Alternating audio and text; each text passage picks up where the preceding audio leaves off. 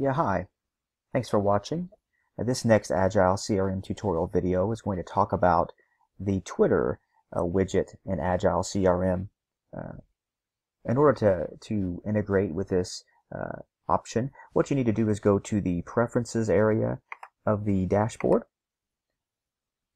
click Widgets, the Social tab, and then locate the Twitter option, and just go ahead and click Add. Click Link Your Twitter.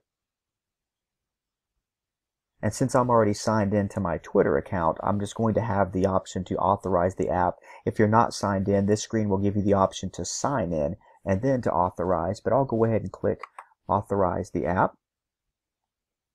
Give it a second as it finishes. As you can see, it has integrated. And what this will do is we can go to our contacts, and if we have entered their Twitter usernames, we can take a look at the tweets that they are entering and they are putting out. For instance, with Mr. Bryant here, as you can see, the Twitter widget there to the right is loaded, and we can see the tweet information. We can also read the tweets, and we can also retweet the tweets that he has tweeted recently.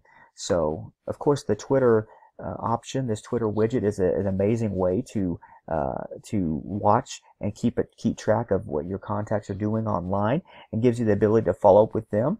And it's a great option, and it's a very simple integration to use. I hope this video has been helpful. Thank you very much.